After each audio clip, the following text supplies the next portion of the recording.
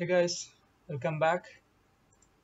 So today we are going to discuss about one of the important topic, which is error handling.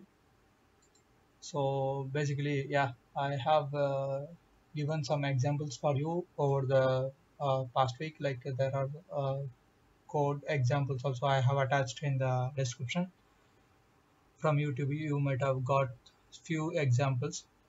But the thing is, I did not I didn't do the error handling there actually. Even in this program I didn't do I'm not doing anything related to error handling. If you watch my previous video, there also like I got a crash. Then I just try to attach a process and try to debug the program and try to refer the example ufunk program. Then I got to know some kind of idea, okay, what could be the possible error. Then as I already know, I have came through all these things, so I got to know, okay, it's fine, let's change few parameters, few things. So I was easily done. But as a beginner, if you're starting new, so it's like it's very difficult for you to fix some simple errors, right? So that's why I was actually planned this session a little earlier, but I forgot somehow. It's okay, let's get started. So let's go back. I have a link. This is a C sharp. Like anyway, we are using C sharp in our program, so we are going with the C sharp error handling first. So it's like in usually in C sharp, these are the exceptions. They call these are the exceptions. In order to handle the errors, you need to have a few basic functions. Like there are some syntax are there in C sharp. So which will be like a protection to your execution, the code and everything. Like it will be a very good idea to implement all these things. Even I am planning to implement it in the coming videos if I if I remember all these things. It's fine. So but it's a good practice to implement all these try catch blocks or in your all functions. Okay, so basically this is our main function. So we have to use some kind of C sharp error handling methods here using these syntax. Okay, so let's use it. Let's get some error. Let's get into some error first, then we will see how badly we have we are into the code and we are into the error. So there are basically two types of error. So which will be compile time and runtime, or you can say it's a build error, or it's a runtime error. So while your program executing, there will be error like a crash, like what we have seen in previous video, or some kind of compilation error result, which will be letting you to know what is the problem. It won't even allow you to compile it. So which is good actually. The build time errors, the compile time errors, both are same, which is good. So you will be knowing, okay, this is not going to build itself. So which means it needs your attention. You need to fix it. Then only it will build. Then only you will have your DLL or EX to attach with NX. So what is meant by compile time error? Let's see. Okay, let's suppose in this function I'm just typing something, or just type equal. So no overload method get session takes one argument.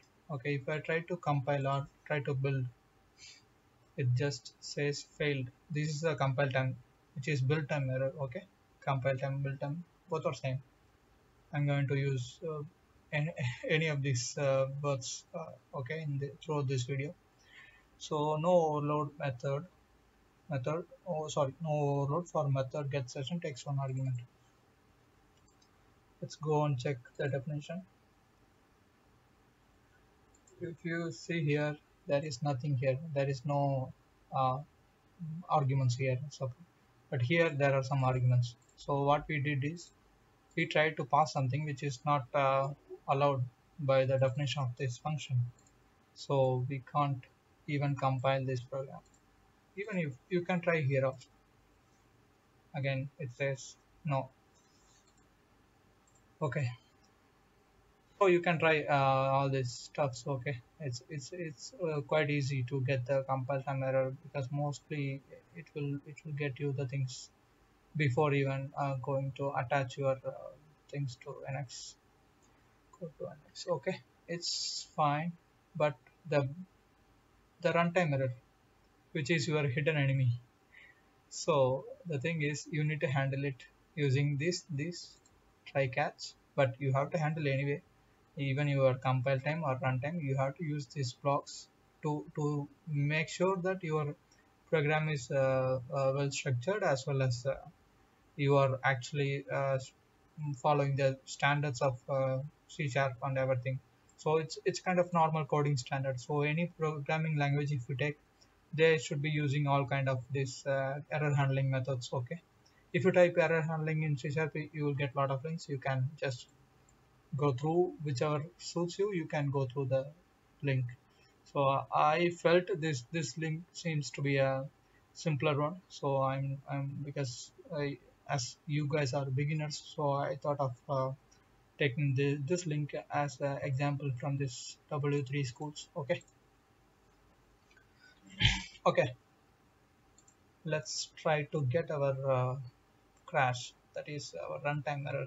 Okay, okay, I'm just going to reduce my array length to 2.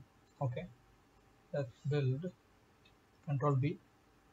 It succeed because compile time it doesn't know what kind of what is the size of this array, so it just compiles. Okay, thinking that you made a successful declaration of array size. So let's go back to UG. Okay, I think it just opening now. So basically it will give the index out of box, like this array we are saying that only two allocation, like only two variables we can assign a value to it, but we are here using the third value, which is not even allocated here. So we are occupying the space which is not even there, so something like that. So this will get us a crash. Okay, let's see.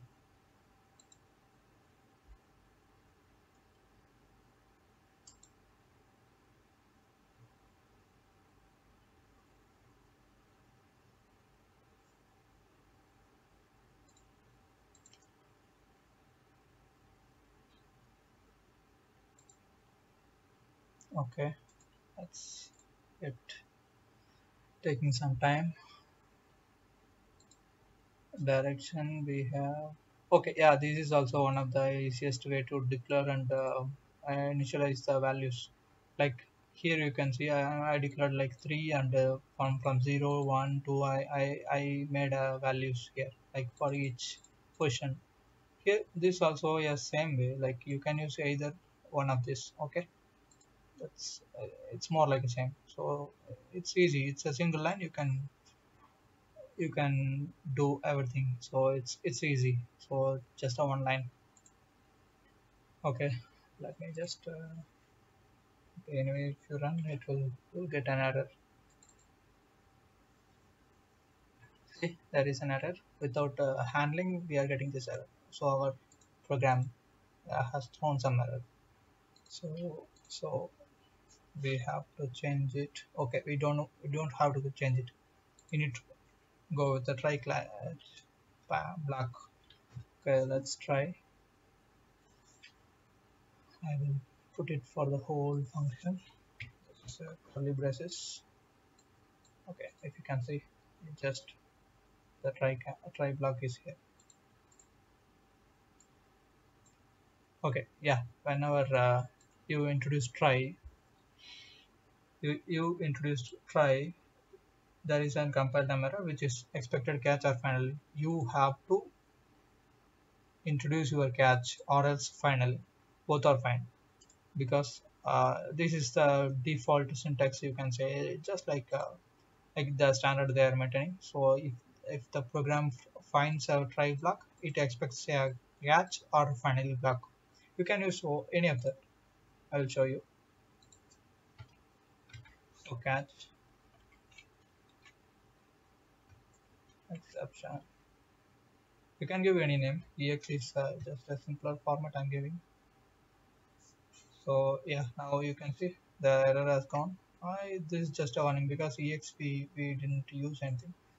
So what we can do here is we can print this error somewhere.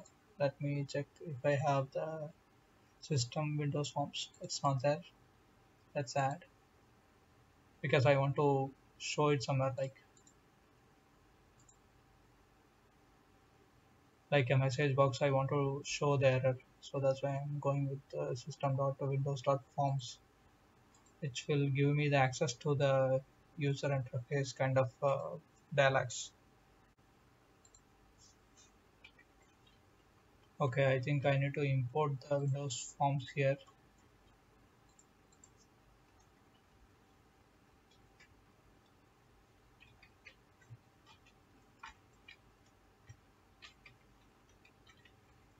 To get the access to message box. Okay,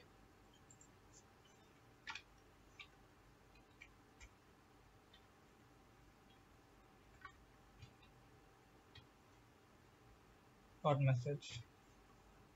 Okay, in this extern class object will hold this message actually, so it will be displayed in a message box. Okay, okay, it's running. Let's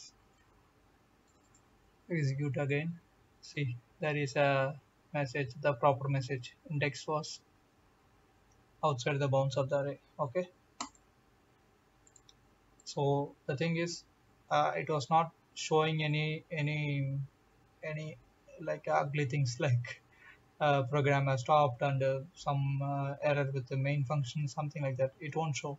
Whatever you are trying to, whatever it is getting here, the what type of error, it will definitely get the same description of the particular error. Okay, so you can try to debug and you can try to uh, fix the error. Okay, that's how it works. Okay, the same way, similar way, you can try erasing one of these values, and you can try these values with different numbers, and you can try anything. Like this is just a starting point. You can try. Yeah, that's it, guys. If there is like there are so many types of error, and yeah, I missed this one. Finally, finally, this block will be always get executed. Like even if there is no error, whatever you write here, it will get executed. Suppose I'm writing here, I'm going to write successful. Okay, it's a string we need to pass. Successful. Okay, that's well. Now we will get the message like successful. It's successful because we already fixed this one error because we changed it to 3 again. Now this block gets executed. Okay, that's how it is. You can use only finally. Yeah, that's of course it's possible. You can just comment it out and it will not show any error.